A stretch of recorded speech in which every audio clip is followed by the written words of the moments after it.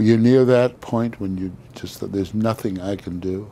No, not really. I've had the same cell phone number for nearly 11 years when they first came out. And one of the reasons that I wanted that to happen is so if he ever felt like he wanted to call me, he could. There's probably not a day that goes by that I don't think about him. You know, I'm always wondering. I feel a little better now because I know he's living in an apartment. Before it was a huge challenge to think that, you know, he's on the street or whatever. And I know a lot of people probably think that, well, you know, he's living on the streets. That may be the case, but you don't really know it until you've lived it.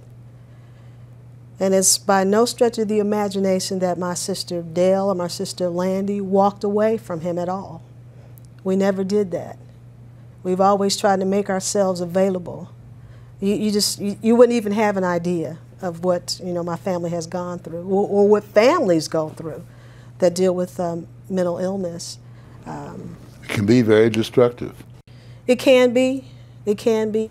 You know, my mom wanted so desperately to help him that she wanted to start like maybe a home for the mentally ill or whatever. Her dream was to continue to help the mentally ill, including her son.